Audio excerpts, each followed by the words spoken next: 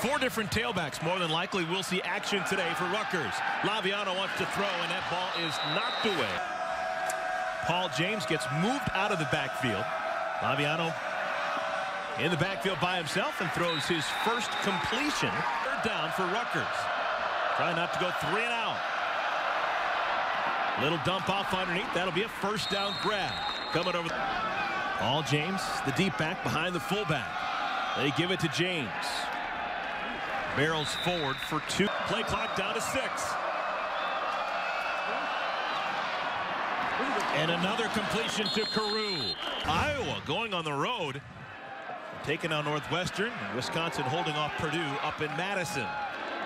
2nd possession. Lead with the running game, and if it's good, we're going to keep going. If it's not good, we're not going to give up on it.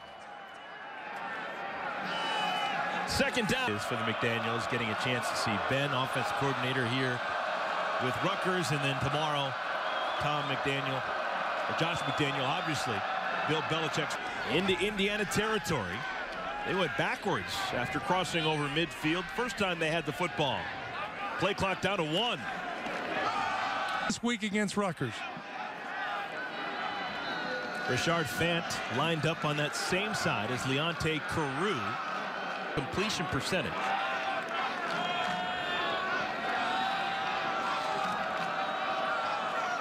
That's the 12th pass he's broken up this year in the first 6 games.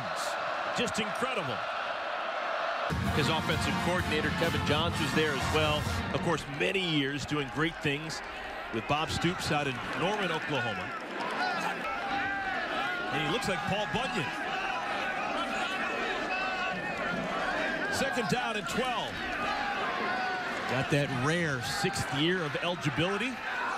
Been banged up and dealt with injuries the bulk of his time as a college player.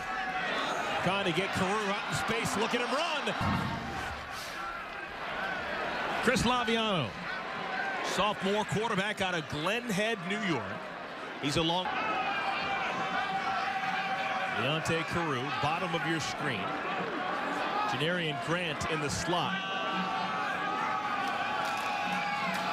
That fast and make a tackle for that short a gain. You got to think about doing some passing, or the wide receiver's got a crack on him. Empty backfield. Laviano by himself. He splits Goodwin, the 3rd down back.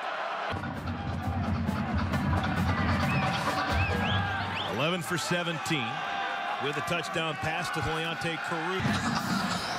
Rutgers has played 2 conference games. They lost at Penn State. And last week at home, they battled Michigan State to the wire and came up a touchdown short. See what they do this time.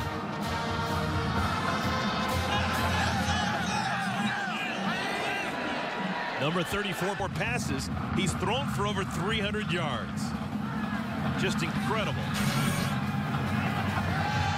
I'm assuming if he throws for 600 yards, that'd be some kind of record. Leonte Carew is in the slot. He's been relatively quiet over the last couple of possessions. Richard Fant is going to be credited with breaking up that pass. How many times have you heard me say that when a quarterback throws?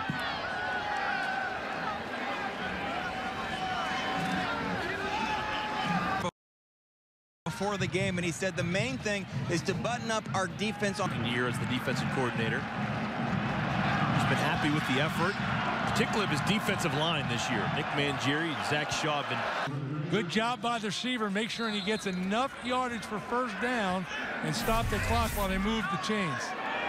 Closing in on the 1-minute mark. Rutgers with.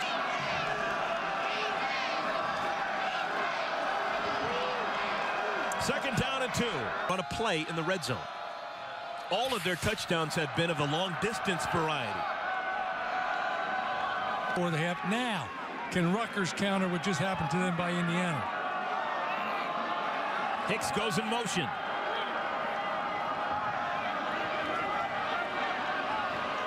Could go against Penn State. 2 sacks 2 weeks ago against Ohio State.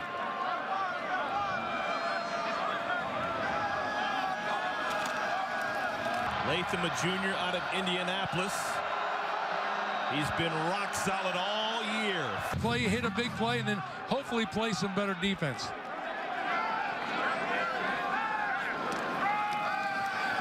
Play action.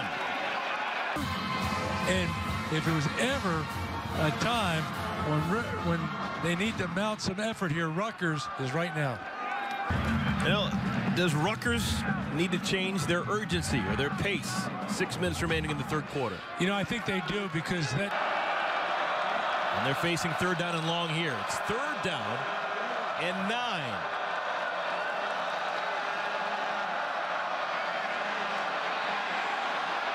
No program in the history of college football has played more football games than Rutgers. This is their 1,307th all-time game. That's for cows. I hope my mom wasn't listening. My goodness. Second down and 9. It is a wonderful time to be in New Jersey coming into the Big Ten. It has changed things dramatically. I know that being a Midwesterner and having an opportunity to experience the East Coast, kind of a cool. Everybody be wearing Rutgers stuff. I mean, that's, you know what college football does. It unites a university, it unites a community, it unites alumni, it unites a state. All eyes on Leonte Carew. Hopefully the injury not too severe.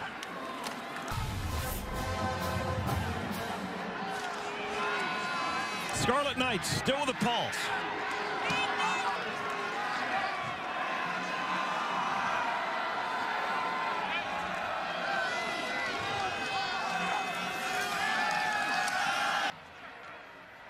Oh my, thank you, Rick. Mark D'Antonio, always super creative in the way that he choreographs things. Would be a real nice road win. And it doesn't get any easier after this week. They got Ohio State next week in Piscataway. Tons of time looking for Agadosi. 25-point lead dissolved as well. Rutgers playing without Leonte Carew, who left after scoring a touchdown. That Carew is in the locker room.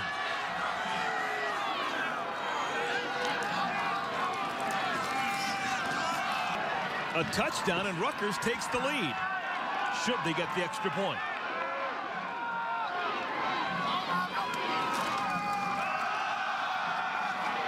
Another gaping hole for...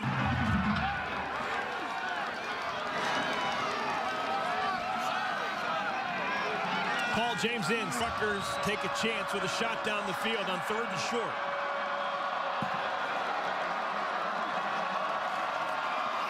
No, they just want that first down. They got it. Playing without Leonte Carew. Carew, a huge day with 3 touchdowns, but in all 3 timeouts. Indiana, they had to use 1, so they have 2.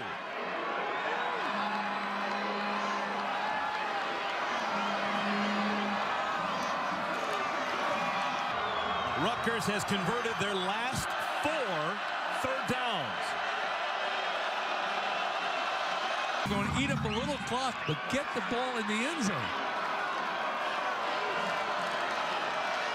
Laviano in no hurry. Play action. Closing in on the 2-minute mark.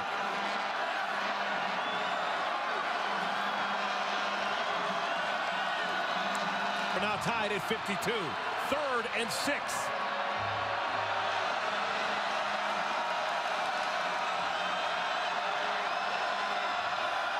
Five-man rush. Laviano, pressure situation, put the ball right on the money, stop route. Impressive. And on the outskirts of field goal range. They're going to have to get significantly closer before they can realistically think about it. Indiana has played a cover 2. That means they only got 7 men committed to the run. 3rd down and 4. The placement for Leonte Carew has been terrific. Yeah, I would understand. Would you want the clock continue to move? Well, that, and plus, if you wanted to stop it, use your timeouts. Ask me a question. If I was there, I'd take a look at my kicker, and if he's up standing next to me, he wants to go in there, I'm going to get hold of those offensive lines.